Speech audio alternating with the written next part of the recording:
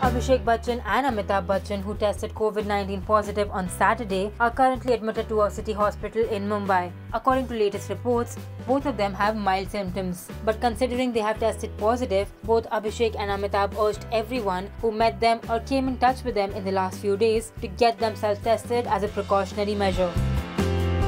Considering Amit Sadh was spotted with Abhishek by the paparazzi at a dubbing studio, many assumed, what if Amit too has been tested positive? Some even suspected that Junior Bachchan and Amit Sadh had dubbed together in the same studio. He later also released a clarification stating that he and Abhishek only obliged for the pictures with the paparazzi and they did not dub together at the same time.